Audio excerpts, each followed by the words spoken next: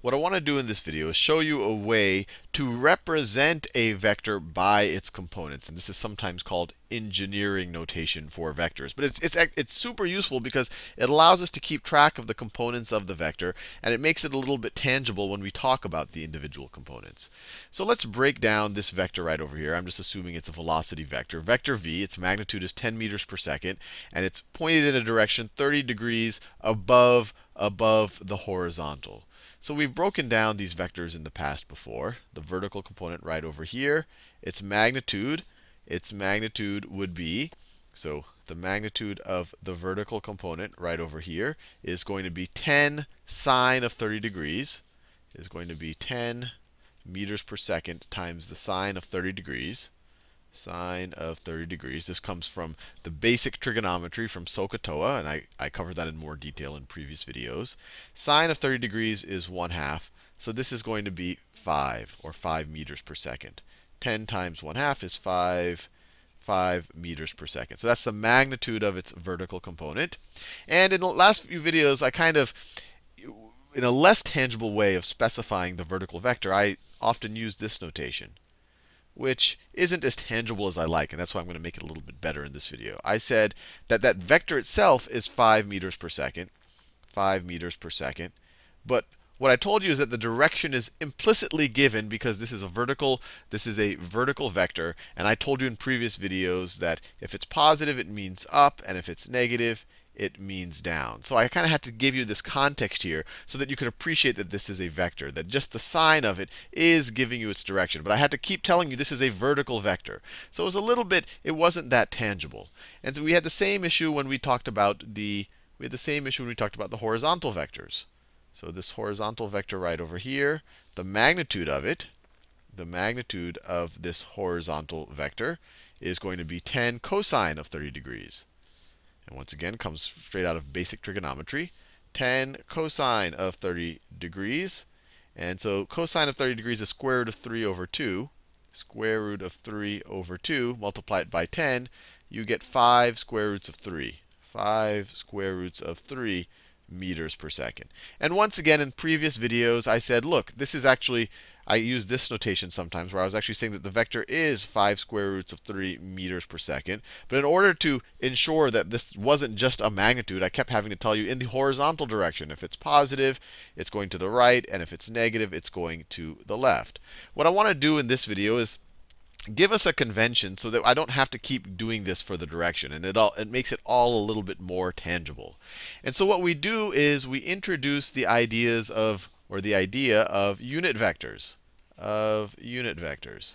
So by definition, we'll introduce the vector I. The vector I. Sometimes it's called I hat. And I'll draw it like here. So the vector, I'll make it a little bit smaller. So the vector I hat. So that right there is a picture of the vector I hat.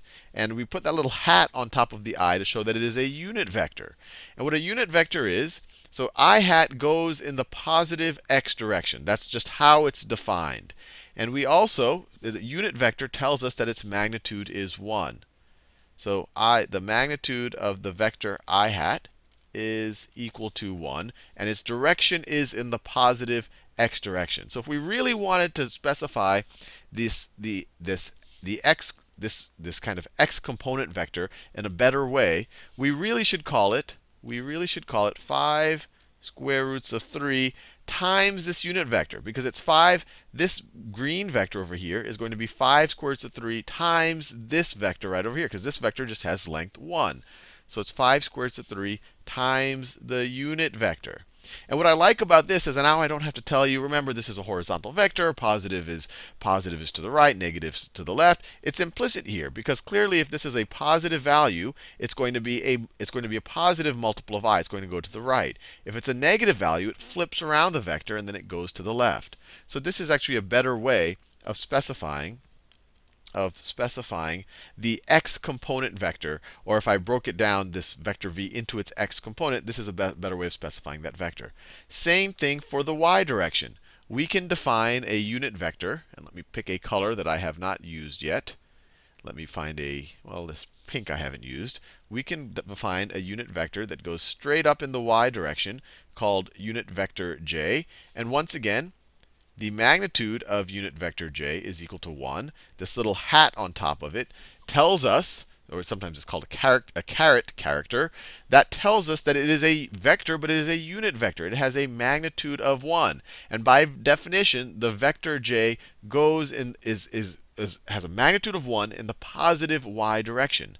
So the y component of this vector, instead of saying it's 5 meters per second in the upwards direction, or instead of saying that it's implicitly upwards because it's a vertical vector, or it's a vertical component and it's positive, we can now be a little bit more specific about it. We can say that it is equal to 5 times j. 5 times j. Because you see, this magenta vector, it's going the exact same direction as j. The exact same direction as j. It's just 5 times longer. I don't know if it's exactly 5 times. I'm trying to estimate it right now. It's just 5 times longer.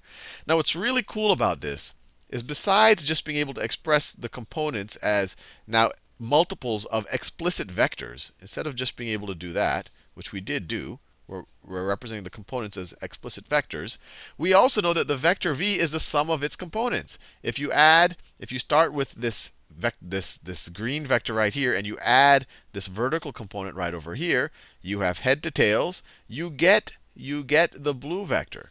And so we can actually use the components to represent the vector itself. We don't always have to draw it like this. So we can write that vector v is equal to vector, let me write it this way. It's equal to its x component vector plus the y component vector And we can write that the x component vector is 5 square roots of 3 times I. 5 square roots of 3 times I. And then it's going to be plus the y component, the vertical component, which is 5j, which is 5 times j.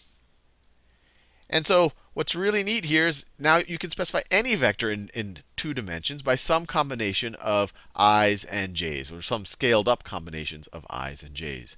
And if you want to go into 3 dimensions, and you often will, especially as the physics class moves on through the year, you can introduce a vector in the positive z direction, depending on how you want to do it. Although z is normally up and down, but whatever the next dimension is, you can define a vector k that goes into that 3rd dimension.